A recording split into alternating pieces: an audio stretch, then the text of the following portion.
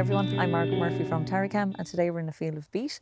We're looking at a potential T2 spray programme. This field has already received T2 because it was on a split 7-day spray interval of 60% followed by another 60% 7 days later.